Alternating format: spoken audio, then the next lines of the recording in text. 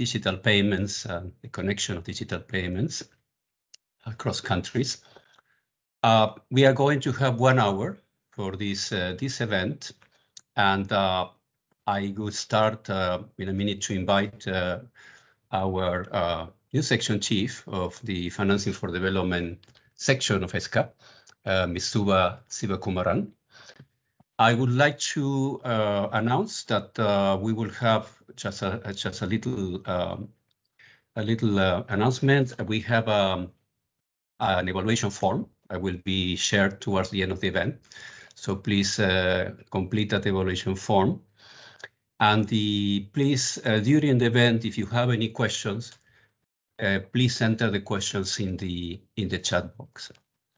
So I've opened the floor now to Suba Sivakumaran to give her opening welcome remarks. Thank you, Alberto. I will keep my opening remarks short, as we've only got an hour today, and this is a very interesting panel. So first, let me start by welcoming our esteemed colleagues and the audience and esteemed panelists. It is my great pleasure to welcome you today to this timely discussion on accelerating progress on digital payments across borders, given what that means for progress towards the Sustainable Development Goals in Asia and the Pacific. As you may know, given the economic and social importance of remittances alone, the SDGs do include the target of bringing down the average transaction cost of migrant remittances to under 3% by 2030. But today in Asia Pacific, the average cost of that small ticket transfer is between 4 to 7%. And additionally, something we can't forget is that many transfers take a long time, which has an urgent and challenging pressure on families as well as on trade. As we know, the cost of transferring payments both within borders, but especially across borders, is a vital cost, not just for remittances, but cross-border e-commerce, trade, and supply chains. It directly affects the competitiveness concerns for economies, and importantly, it shapes the growth of future markets. So linking payment systems across borders is essential to open up new markets, to bring forward economic integration, which has been a long-held goal in Asia Pacific. And also, obviously, on the retail side, lower costs will also allow for more expenditure on health, education, and micro-enterprise investment for migrant-related families through the savings obtained on transaction costs. As we have all experienced ourselves, the pandemic has accelerated progress in this area. According to the World Bank in a recent report, globally in low and middle income economies, even excluding China, over 40% of adults who made payments using a card or phone or the internet did so for the first time ever. But this is only one building block of true integration or true digital connectivity. Importantly, last year, and I'm very glad to welcome our colleagues on the panel on this topic, the world saw the first of its kind ever globally cross-border payment system created through the linkage of Singapore's Pay Now and Thailand's Prompt Pay real-time retail payment systems. Now, you may think that, this is common. We have, wire transfers, international transfers, etc. But this is the first system that allows you to transfer across borders without the need to populate information fields such as full name or bank account, as one would do with normal solutions. And while the system now is only for funds for about 1,000 Singapore dollars daily, it will be completed in a matter of minutes, not days, with a 2.1% cost, which is, of course, well under the 3% target of the SDGs. And I believe BOT and MAS, plans are also underway to progressively scale this partnership to include more participants, but also to extend the transfer limits to facilitate business transactions. So such a system, which was a key collaboration under the ASEAN payment connectivity, it also closely aligns with efforts by the G20, Financial Stability Board, and other international standard-setting bodies to facilitate cheaper, more inclusive, and transparent cross-border payment arrangements. Of course, in today's era, challenges around security, privacy, transparency are of key importance in addition to cost and time, and as is the prevention of illicit financial flows. And as we know, while Asia and the Pacific is a leader compared to the rest of the global economy on digital payment systems, many of these payment systems are standalone and fragmented. So interoperability, which is the key to unlocking true connectivity, remains the next step. And that requires harmonization along regulatory standards, compliance, AML-CFT, KYC, and other key anti-fraud concerns. In our region today, we have a huge heterogeneity in systems, currencies, frameworks. So these are the important questions to answer as we look forward to the future. So with that, I'll pass back to Alberto. I look forward to the insight and learnings of all of our panel members who represent different constituents in this debate and about where we are today and where we can go as a region. Thank you. Thank you very much, Suba. I appreciate your remarks. I would now like to introduce the panelists. We have a diverse panel, both geographically and also in terms of different areas of expertise. I would like to introduce first Professor Douglas Arner from the University of Hong Kong. Douglas has been a frequent collaborator of ESCAP, and I'm very happy that he's available today for this event. Second, we have Ms. Sasinan Pantuna, Assistant Director of the Payment Systems Policy Department of the Bank of Thailand. And she's going to tell us about this great experiment between PromptPay and PayNow linkage between Thailand and Singapore. Next, we are going to move to Pakistan. We are moving from east to west, as you can see.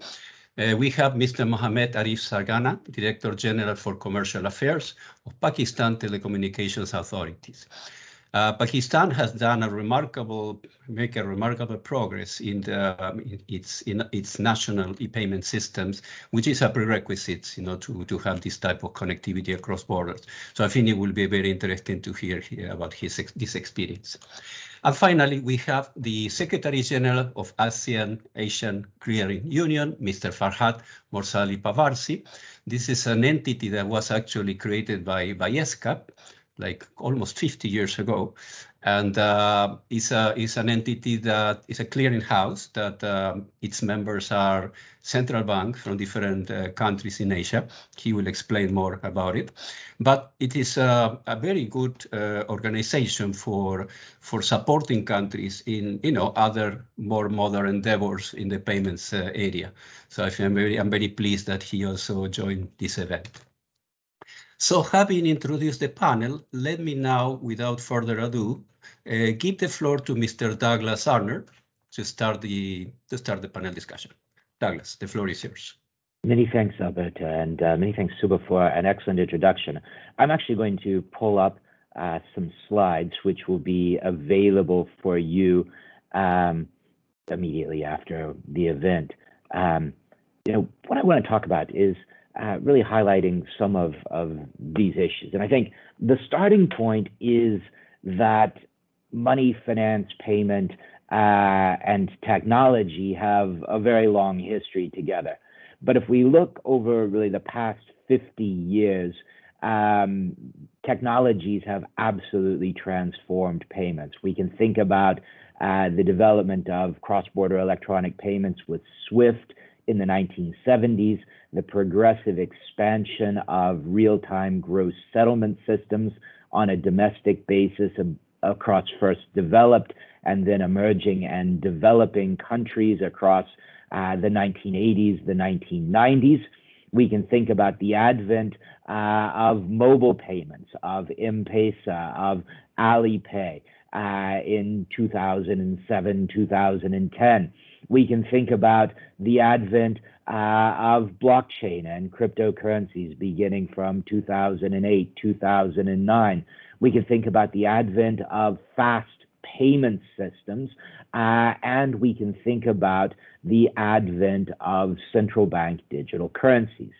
The short point here is that we have a long history, especially in the context of central banks, of thinking about how we can best use technology in the context of the payments and the monetary system. And I think there's a starting point, particularly when we think about some of the current volatility that we're seeing in global currency markets, that if we think about the core functions of central banks, one of those is very much monetary stability. Monetary stability, a trusted, functional monetary instrument, is a public good for the wider functioning, not only of the financial system, but of the economy.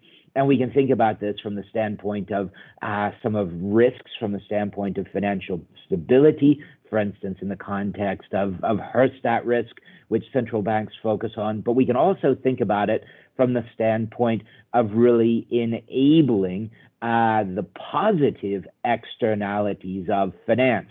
And I think prior to COVID, we were often very focused on payments, one, from financial stability, two, from the standpoint of monetary policy, three, from the standpoint of monetary stability as a public good. But we were also increasingly focused on the role of digital payments in the context of financial inclusion and the value that we would see from the standpoint of giving individuals access to payments to enable their own planning, their own development, but also from the standpoint of the wider economy.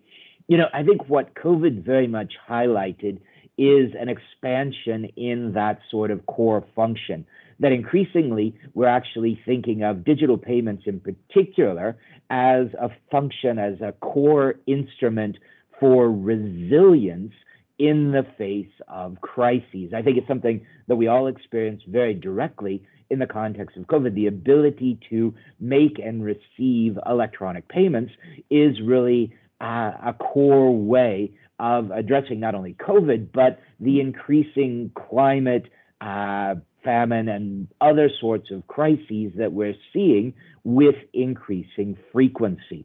And I think also, in the context of our research, we've been looking increasingly at the role of digital finance from the standpoint of achieving the Sustainable Development Goals. And what we're finding is that actually the ability to make and receive payments is very powerful from the standpoint of supporting positive progress, from the standpoint of actually improving performance in the context of many of the SDGs.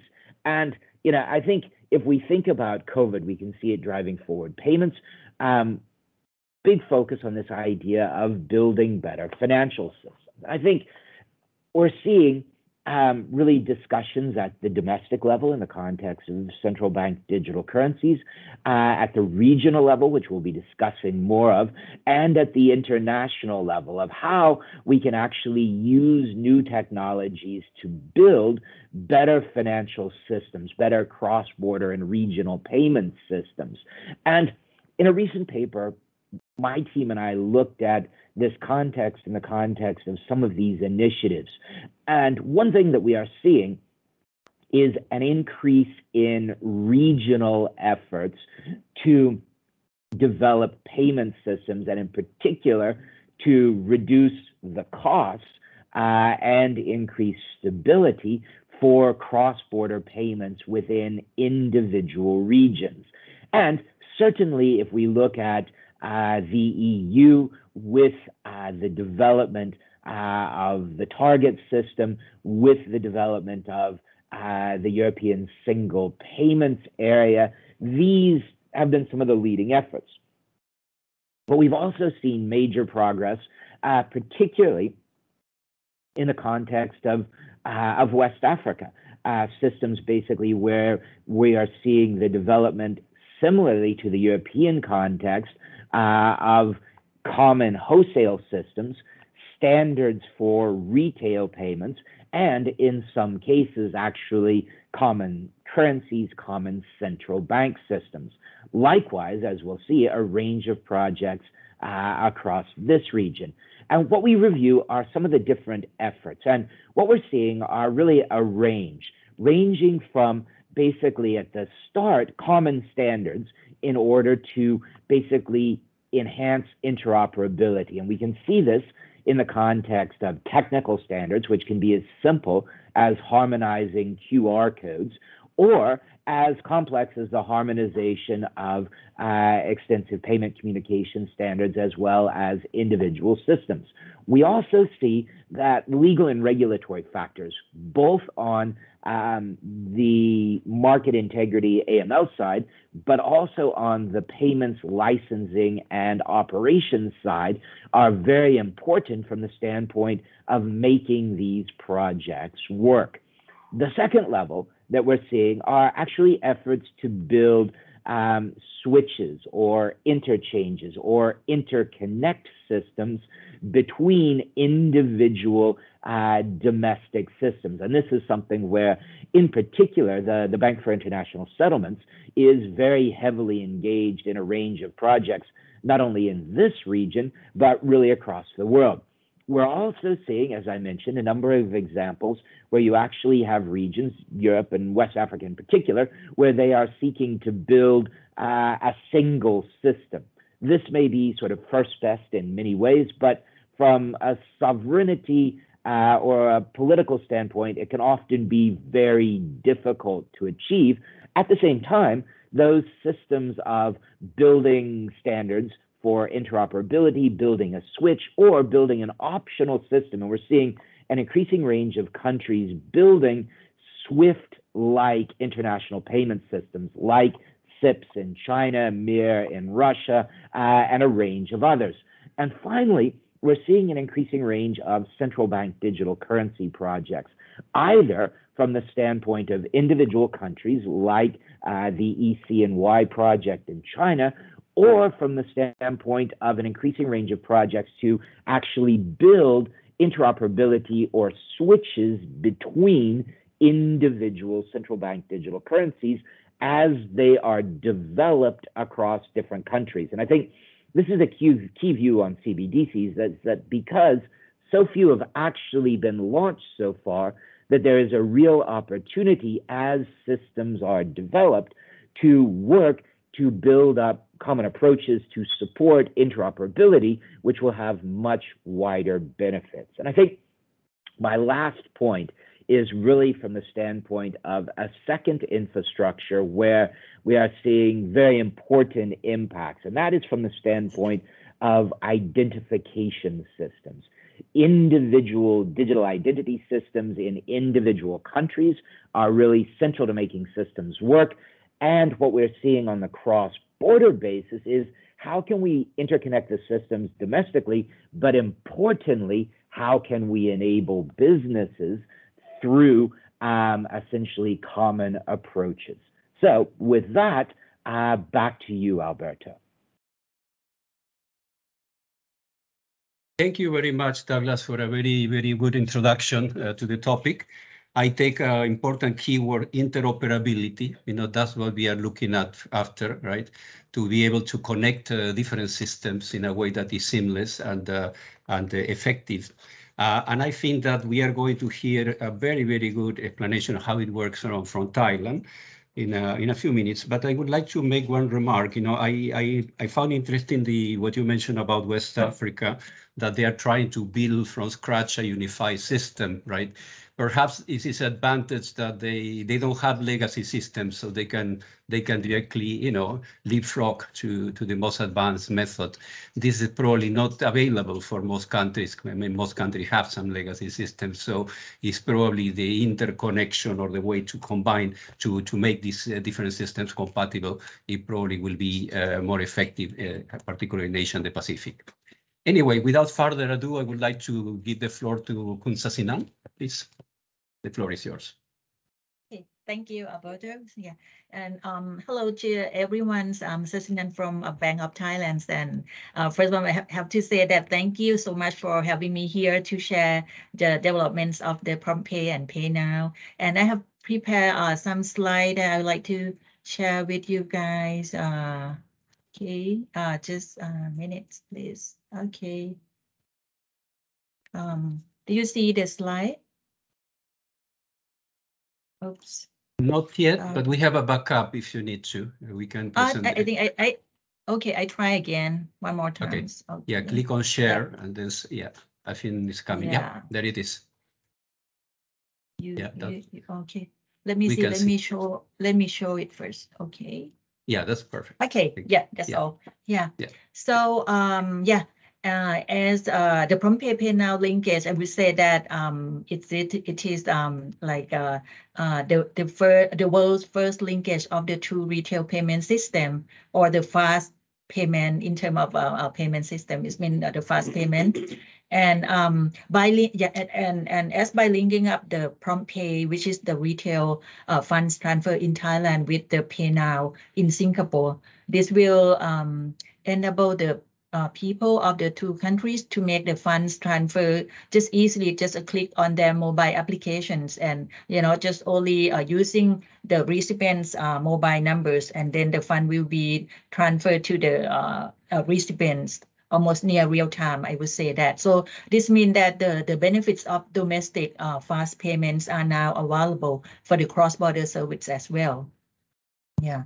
And so let's go back one step and look at the pain points of the traditional current service. Yeah, of course, that just like introductions, first is because of the high cost, because like in our case, in Thailand, sometimes, like for the traditional bank transfer, it might came up to like almost 13% of the transaction cost, which is very high. And that's a reason why the migrants prefer to use the informal channel instead. And secondly, we all see that it's because of the low speed, the long transaction time, because the traditional cross-border transfer may take like from an hours to a couple business days. And during these days, these hours, the senders and the recipients, they tend to be worried because they don't know when money is gonna come. And like in many cases, there's no confirmation functions as well. And the third point is the inconvenience, because the senders are required to input names, address, account number, account name, which is very tedious, very inconvenience. Yeah, and at the point of transparency, because some providers, they do not fully disclose the fees or the exchange rate that used for transfer or payment. So it's kind of like it's not very transparent to the consumers. And next, for the access, of course, the high cost, will like a barrier to financial inclusions. And the last point is that we can see from the pandemics that the cash payments or the physical contact at the bank branch, it caused the concerns for the health risks. Okay. So that's why with all these pain points, which are in line with the G20 target to be addressed. So then we came up with the linkage of the prompt pay and pay now under set of principle. Okay, the first principle, of course, we focus on the users, because the user experience is, the heart of the project. You need some kind of interconnected system with the friendly app that user can easily use it, and like seamless, just like they use it domestically. That's the first point. And the second is that the system itself have to be efficient and safe, and also the business model need to be sustainable. Okay, and the last point, or the IT security and AML CFT screening, these all functions have to put in place in order to prevent all the illegal activities. Yeah. Okay. And okay, let me give you some of the detail of this project. As you see that the customer in Thailand and Singapore will be able to transfer funds through their mobile just in a matter of minutes. Okay, and user experience will be seamless, just like they do domestic prompt pay or pay now transfer. And the system will be linked and then comply with the IT security standard, of course, the international standard, like Douglas has mentioned. Also, the AML CFT standard, data protections and FX regulation of each countries.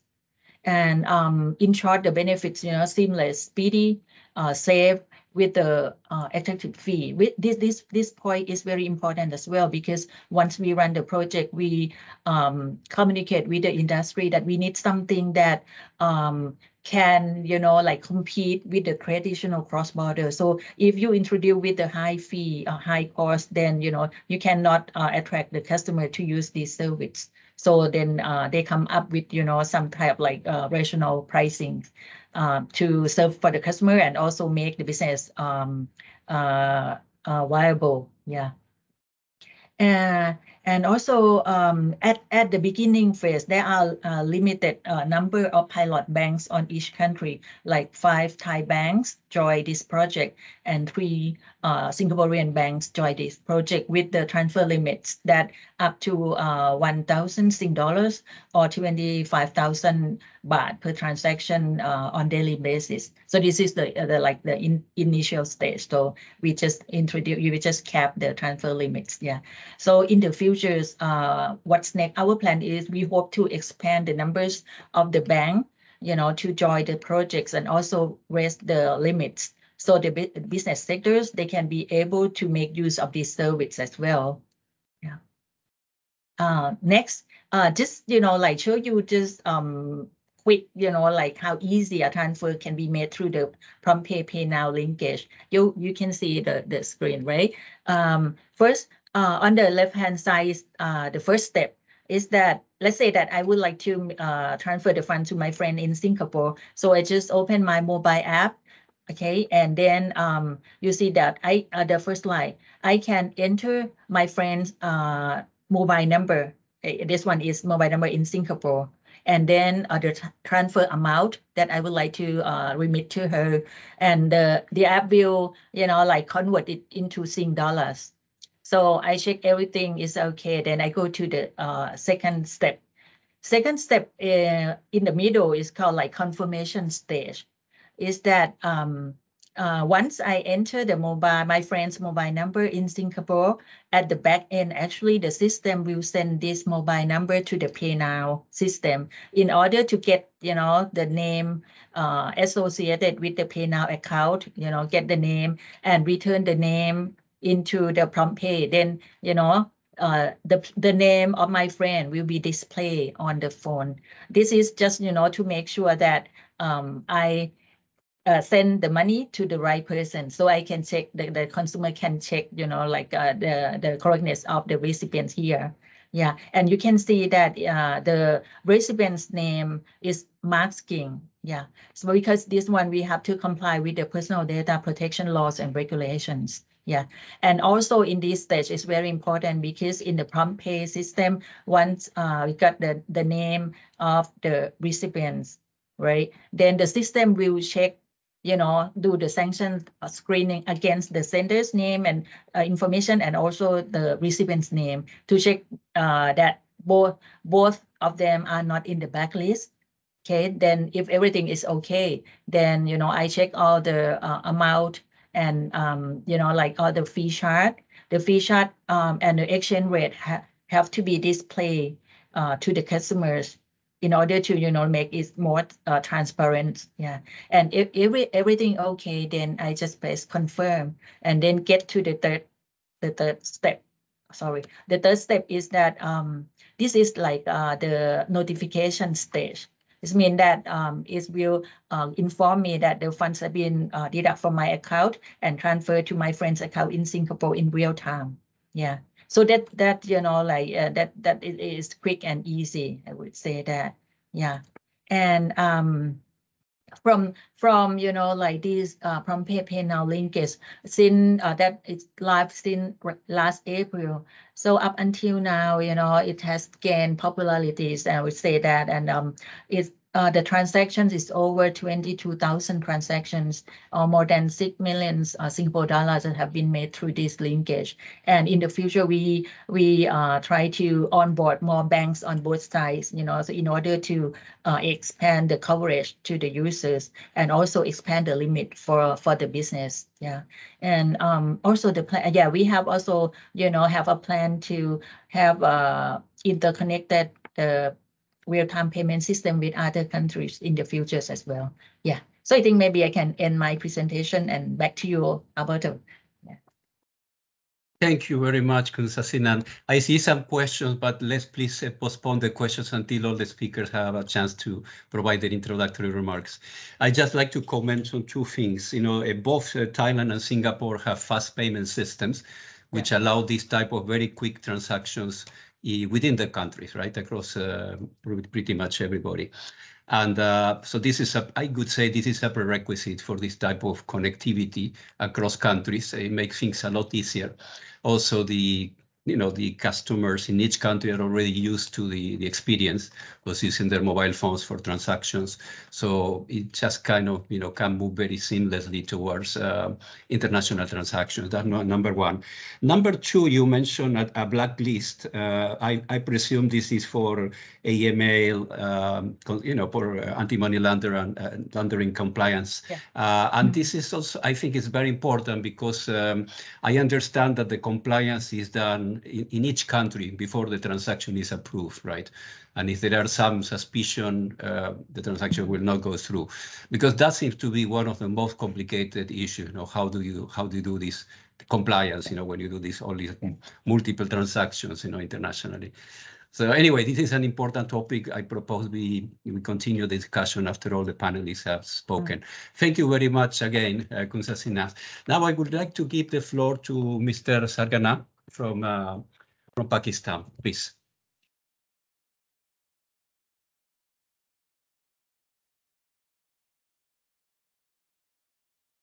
Sorry, you're on mute. Can you listen to me now? Okay. Yes.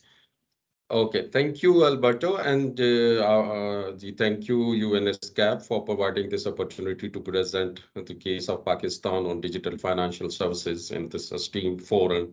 And in a very briefly, I would like to share some of the measures we have taken in Pakistan for the digital financial services and what are the challenges for the cross-border e-payments. I think I will share my few slides so that everybody can see the things. So, Alberto, you have my presentation if you can share. Yes. Yeah. Please, can you please share the presentation? Yeah, thank you. Here it goes. Yeah, here it goes. Okay. Yeah. Yeah, it's okay. Thank you very much. Thank you. I would just like to highlight that financial inclusion is the top priority by the government of Pakistan, and in 2015 it has started some of the formal financial inclusion strategy. I am part of that strategy, and under this strategy, some of the measures have been taken by the central bank and which is the regulator for the banks. And in some measures, we are working jointly with the State Bank of Pakistan, which is the central bank, and the telecom regulator, so that the interoperability among the banks and the telcos be ensured, so that the easy and prompt payments can be made in the domestic market. Just for the information of the audience and presenter over here, with my experience, what I have seen is that the regulators for all kind of the regulators and the governments are trying their level best to making this digital financial inclusion services much more very less expensive and cheaper for the people of Pakistan to reach the banking services to the far-flung areas.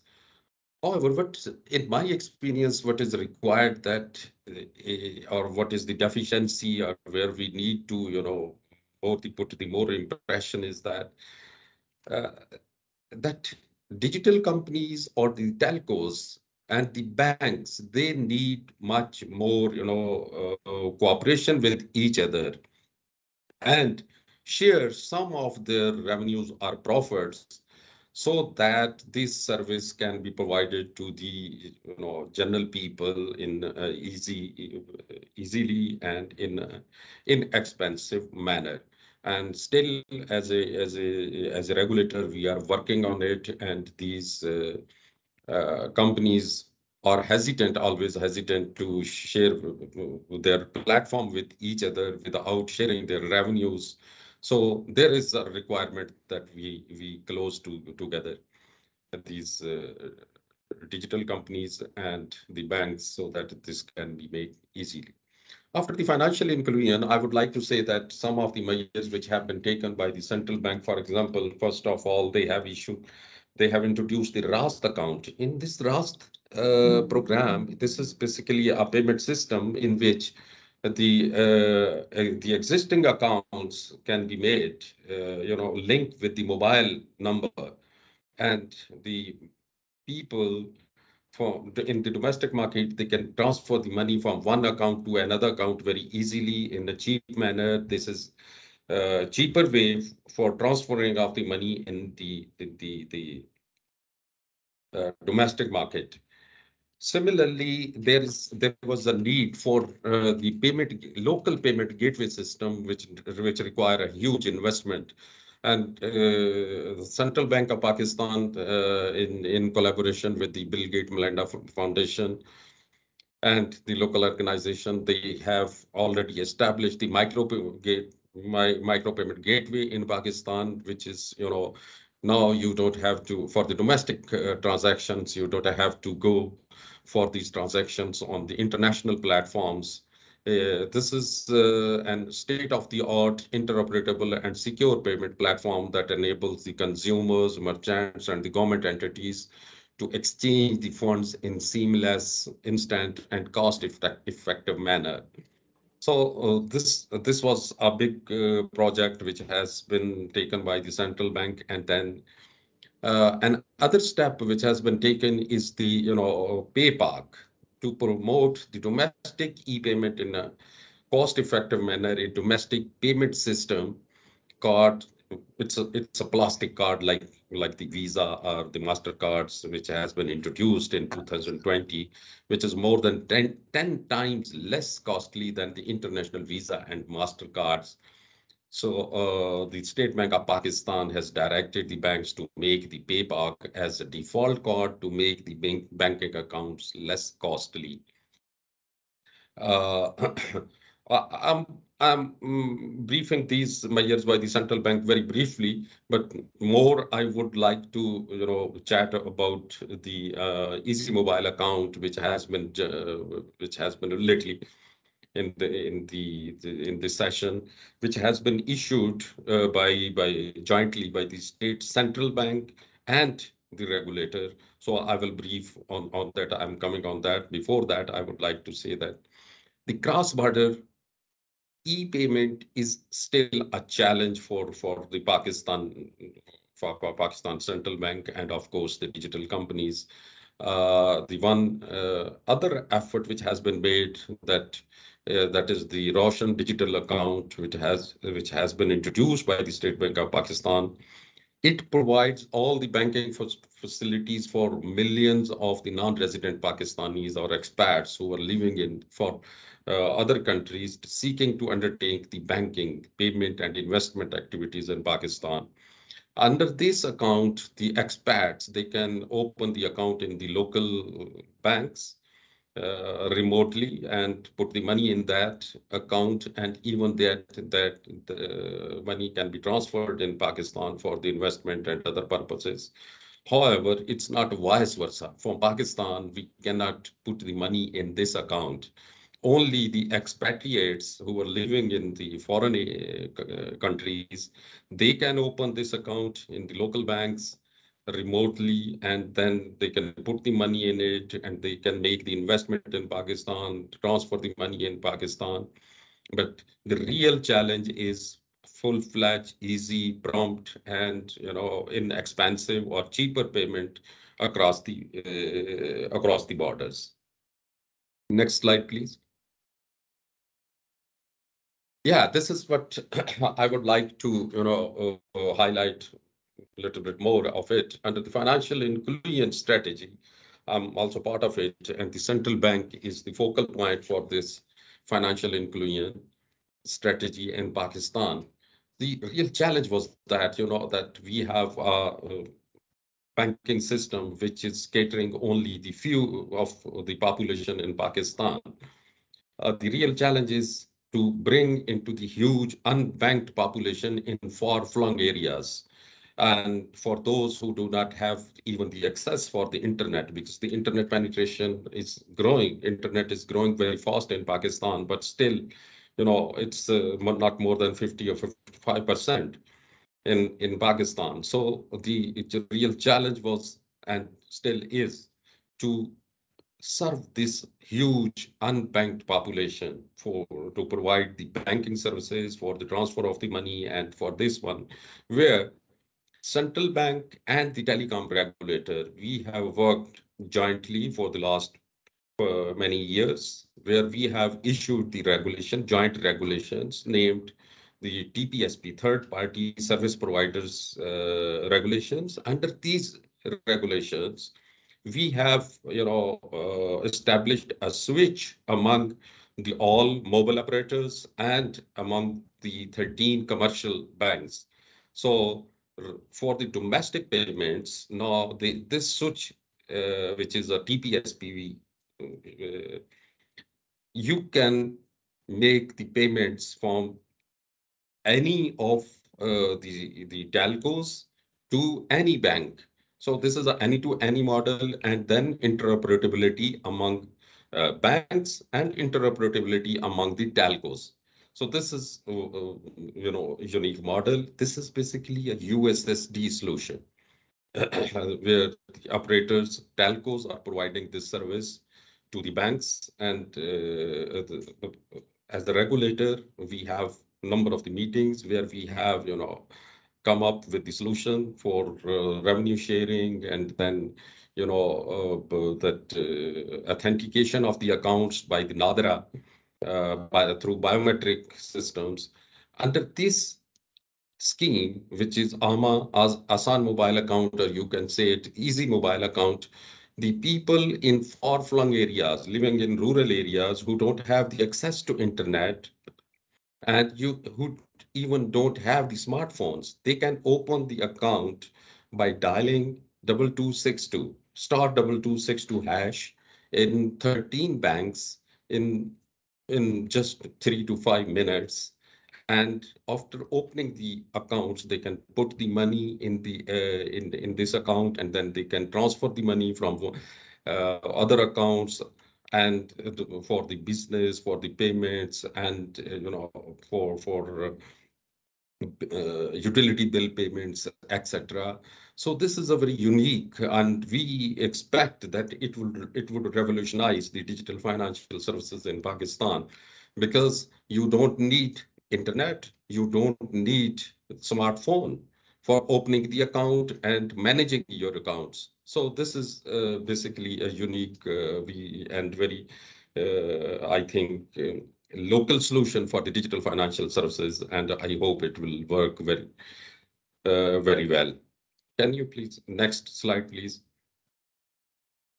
Yeah, so as I have already mentioned, that PTA made the concerted efforts to complete the integration and the agreements between the banks and the third-party service providers and the mobile operators for AMA scheme.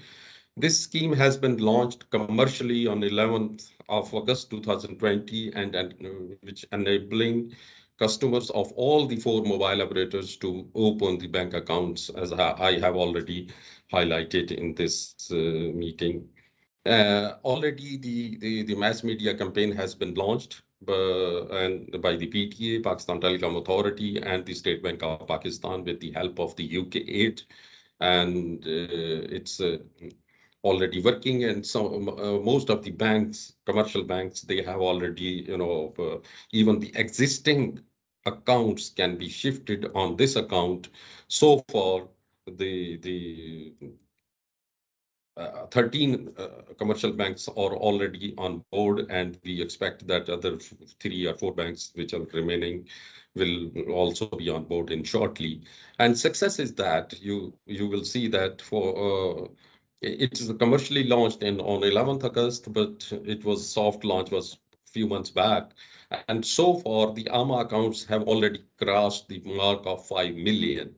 And we expect that we will reach the accounts of the 10 million by 2023.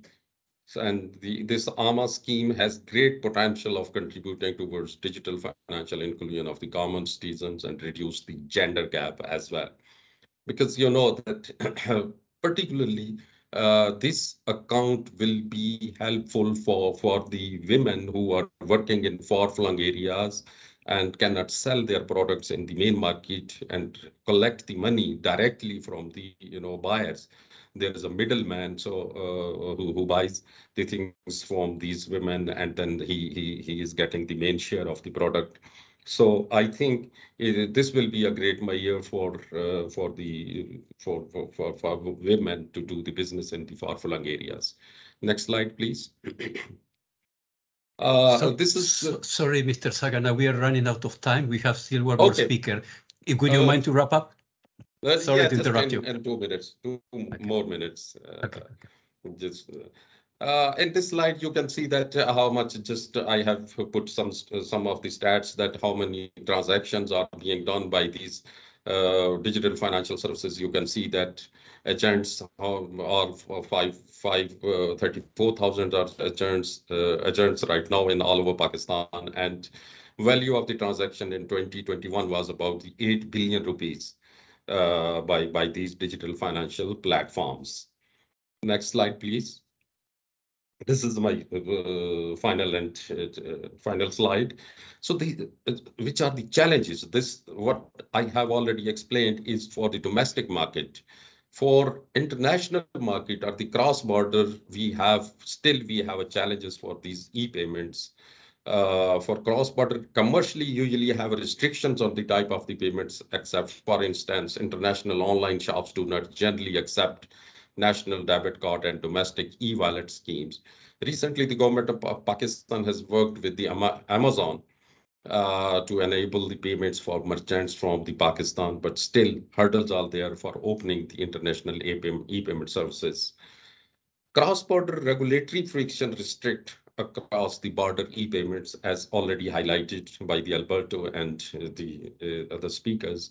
So same is like all other developing countries, we are, for example, the anti-money laundering process, regional initiatives. For this, I think the point comes like the UN, that there should be a regional initiative required to coordinate the e-payments and regulatory approaches so that the prompt payments can be made easily. There is a need to enhance the payment safely and reliably, and foreign exchange control restrictions, international payments, high exchange rate cost due to the volatility, and the country-specific data flow barriers and data localization rules also need to be, integrated with each other so that these payments can be made easily and promptly to cross-border people. So I think I got more time more than allocated to me, and thank you very much for listening. Thank you. Thank you very much, Mr. Sargana. Very interesting. I think that the AMA accounts is a great initiative. I think that if you want to take advantage of this interconnectivity across country, first you need to connect people within the country, right? One question I have, but I mean, just a reflection on this, we don't have time, but hopefully in the Q&A, is how the RAS system can actually bring on board all these new AMA accounts, because that's will be the next step probably, right? Anyway, I think it's quite interesting, and this is a very Pakistan is really doing a lot of good progress. Especially I like this RAS system, in place because this is similar to PromptPay or Pay Now, and that will facilitate the interconnection with other fast payment systems in other countries. Without further ado, I want to give the floor to Mr. Farhad Morsali, the Secretary General of the Asian Clearing Union. The floor is yours, sir. Yeah. Good morning to everyone, and good afternoon to other colleagues from some parts of the world, because it's 8 o'clock in Iran and it's the weekend, to be honest. And I'm very happy to be with you, and it's my great pleasure to be presenting as the Secretary General of the Asian Clearing Union. So I know we have a limited amount of time, so I'm going to very shortly, run into the presentation file. Alberto, is it visible? I just uploaded my presentation file. Yes, okay. It is fine. I see. Yeah. Okay, great. So today I want to talk about the Asian Clearing Union experiences and innovation on cross-border e-payments. And as I told you, because we have shortage of time, so I will be very briefly talk about the main function and the measures that the members countries have taken in this regard. So as everybody knows, Asian Clearing Union was established, as Alberto mentioned at the beginning of the session, was established by UN ESCAP in 1974. And more than 50 years. And the member countries include Bangladesh, Bhutan, India, Iran, Maldives, Myanmar, Nepal, Pakistan, Sri Lanka. And basically the central banks and monetary authorities are members of this union. And the main function actually of this union is to facilitate clearing, and not settlement but clearing, but we take care of settlement when it comes to the settlement period. On a multilateral basis. So it is actually a union to offset debits and credits of the member countries within the settlement period, which is every 2 months. And the time for the settlement is 2 + 4. So the member countries have 4 days to do the settlement. And of course, we have more, other issues, but because of time, I will be talking about the main issues. And if I want to talk about the some facts and figures, I should say that in 2021, the transaction channel through the Asian Clearing mechanism was almost $29 billion. So we did this clearing in the Asian Clearing Union. And the main benefits of the membership in this union are to just give you the short list: economizing FX reserve. So when members actually work within the Asian Clearing Union, because we work on the multilateral basis, actually the members can save their foreign reserve exchanges. And also we are here to address trade imbalance between the member countries, and we are when countries become a member, they are interested and eager to facilitate trade and monetary cooperation between each other. And as I told you, the main function of Asian Clearing Union is clearing. So we do our best to have really high clearing efficiency. It is around 80% clearing efficiency. So 20% goes to the settlement. The amount which has not been cleared through our mechanism will be settled in the a settlement period. And the final objective, if I want to tell you, is to reduce transfer costs, which is really important in these days. So I have included the measures that the members countries actually have taken in terms of cross-border e-payments, but mostly they are about wholesale payment systems. Of course, I have included some retail payment systems and domestic and local payment systems as well. And as we had one presenter from Pakistan, I didn't include Pakistan here. So if I want to talk about the members, I should start from Bangladesh central bank. Bangladesh central bank is using National Payment Suite Bangladesh NPSB and real-time cross settlement RTGS mechanism within Bangladesh, while contemplating to use RTGS system in case of cross-border payment. So they are right now focusing on more domestic issues, but they are on the verge of coming and connecting to other countries as well. And the second member actually India, which actually has done really great issues in this term. They have one system unified payment interface, UPI, which was launched in 2016, and it contributes over 70% of total retail digital payments in India. And also, as today we are talking about PayNow, PayProm, also they are talking with Monetary Authority of Singapore to build their fast payment system, UPI and PayNow. So they are actually connecting to this system. And also they have another measure, which is an international card RuPay, and it is accepted by over 195 countries. And they have one domestic financial messaging system, which is actually a structured financial messaging system, or SFMS, and they are actually expanding SFMS and Infinite frameworks across jurisdictions. So they want to actually export it to other countries as well. And the next, country is, Central Bank of Iran. I have included just two measures. They have done, I didn't know that the talk will be about, retail, internal payments, mobile application, and the other one, because Iran has done lots of things as well. But I have included just two, issues. We have CEPOM, which is a financial messaging system, both, nationwide and worldwide. To be honest, since Iran is under the sanctions, so they do not have access to, SWIFT. And so they have developed one messaging system, CEPOM, which is used both for local, central banks and also international central banks, the banks which are, willing to work with Iran. And also there's one private, sector, system, which is SIMS. And then it is also a financial messaging system exactly like CEPOM, but it has been developed by the private sector. And the next, country is the Maldives Monetary Authority. The Maldives Monetary Authority is right now in talks with UN ESCAP and also UN, DESA to develop central bank digital currency. They are on the verge of a case study, and they're doing, their level best to, launch it very soon. And also they are in discussion with Reserve Bank of India, the Central Bank of, India, to use domestic currencies in cross-border settlement, and hopefully they will launch it very, very soon.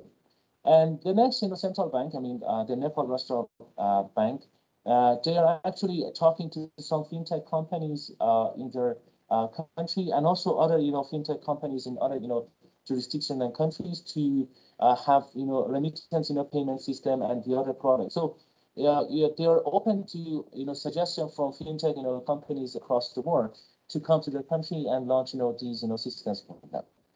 And Central Bank of Sri Lanka, as you know, Sri Lanka is, as far as I know, is host to some fintech companies such as Millennia, and they are actually one of the pioneers of digitalization. So they are using mobile phone-based money and financial services and communication companies such as Western Union and MoneyGram, and also they have they are on the verge of launching one system, Lanka Remit, in 2022 as the national remittance mobile application, and also they are actually trying their best to join Asian Payment Network APN for both local and international payments. So as I told you, I didn't include Pakistan because we had one speaker from Pakistan, so I thought that it's better for him to talk about it. So about Asian clearing future plans in terms of cross-border e-payments and also financial messaging system. Right now in the Secretariat we are working on one internal unified, I should say, financial messaging system, which is named ACUMER. This financial messaging system will be like SWIFT. Of course, right now we have one, but we are going to expand it. It's like SWIFT, but just for the member countries, and hopefully with the help of ESCAP and the other associations in the world and other countries that we are on the verge to invite to become a member of Asian Clearing Union. Hopefully we will use it, and I think at the end of this year it will be launched, and the member countries will be able to use this system. And I have included one actually slide, Alberto, as well. What actually we expect ESCAP to do for us and help us and assist us in terms of expanding our activities. I took over the Secretary General position I think 4 months ago. So before me, it wasn't a policy to invite more countries to become a member of Asian Clearing Union, but it is on the top of the agenda of Asian Clearing Union to invite more countries, central banks of more countries, to become a member of Asian Clearing Union. So we actually want to ask ESCAP to help us to invite more countries to become a member of Asian Clearing Union. The name, I should say that the name is Asian Clearing Union, but it's not limited to Asia, to be honest. Based on the article of association, any country which is a member of ESCAP can become a member of Asian Clearing Union with 2/3 votes of the board of the Asian Clearing Union. And if a country is not a member of ESCAP, can also apply for the membership, but they should actually get the unanimous vote of the board of the Asian Clearing Union. So we would like to invite any country who is willing to become a member of this union to send us the request, and we will consider the membership request very soon. And also we would like to ask ESCAP to invite us to capacity building programs such as this one that today we have. And also I think ESCAP can also, I don't know, I'm not familiar with the ESCAP very much, to be honest. I don't know if ESCAP is working on diffusing the standards such as standards for payments or financial messaging system. It's a very good platform to diffuse the standards for the member countries. As I know, it's the biggest commission of the UN, so it is a very useful platform for diffusing standards. And also ESCAP can, I believe, that can have one internal payment system for the member countries. Right? It can be very useful and attractive for the member countries, and ACU can become the clearinghouse for the member countries of the ESCAP too. Good. Alberto, I know I talked very briefly, and it said that we had 7 or 8 minutes, so I just ran into the main points of the measure that we have taken in ACU. If there's any question, I would be very happy to answer your questions. Thank you very much, Mr. Morsalin. I really appreciate your comments. Very interesting to know about the status of your members in the area of payments. And also thank you for anticipating what I was going to ask at the end, what ESCAP can do. And I take your points, technical assistance and interoperability and capacity building, the dissemination of standards and the development of internal payment systems. And these are all great, suggestions.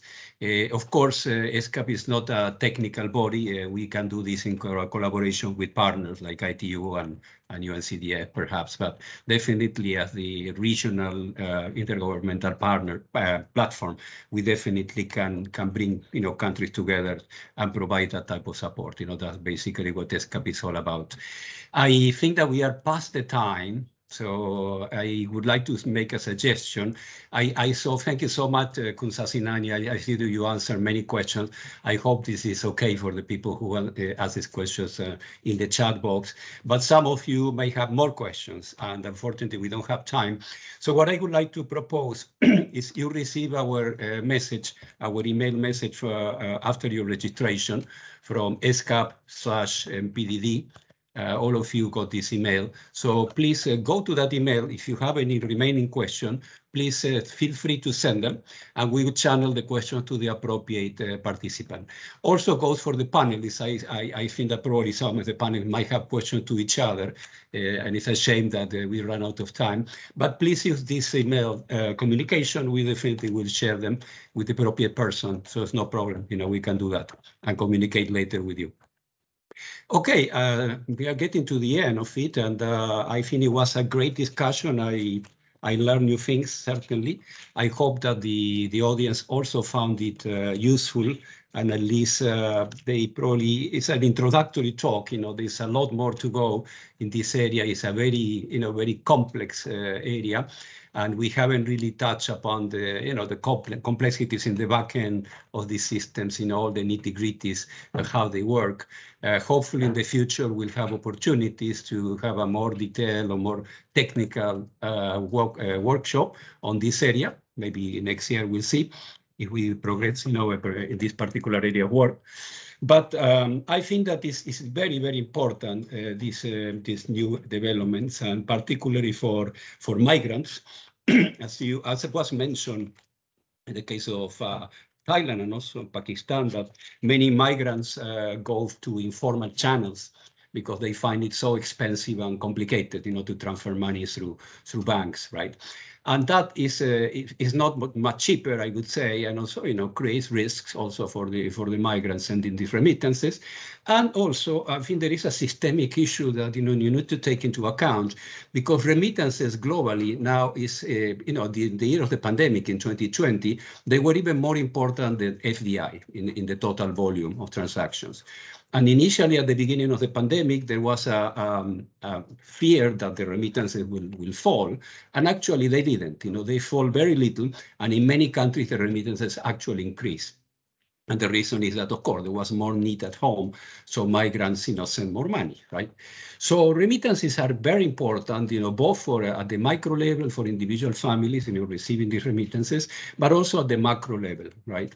And from the macro point of view, I mean, when you have this money that is channeled through informal channels, it doesn't go to the central bank. So it creates also, it has an impact on the volume of reserves that central bank holds. So I think that expanding these digital payment systems could be also very useful to, to kind of channel these remittances through the proper, formal channels.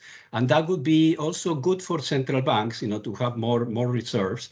And also, perhaps it can improve the country's credit ratings, because credit rating agencies look at central banks' reserves as one of the indicators that they consider. Anyway, just a thought, that about potential areas, to explore down the road. So I want to close by thanking, deeply to the 4 panelists. Have been great presentation, very interesting. I really appreciate your contribution today. I also want to express my gratitude to Suba for coming and providing very good initial remarks, to guide us, our discussions. And I hope to see you all again in a future event. Thank you so much, and have a great rest of the day, wherever you are. Thank you. Thank you, everybody. Thank you. Bye. Thank you very much. Bye-bye. Bye. Thank you for providing the opportunity.